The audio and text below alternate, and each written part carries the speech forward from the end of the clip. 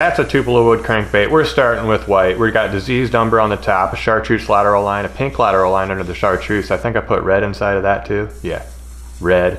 Then we jump right into a little stencil pattern on the top of the blue, a wee little hint of yellow on the bottom, onto a clear coat. We got the powder in there, we got some holographic flake in there. I'm applying it. We're about to put it on the rotisserie, making sure there's no bubbles.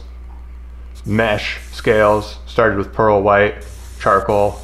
I think there's some fastback green somewhere in there. Revealed it, those look great.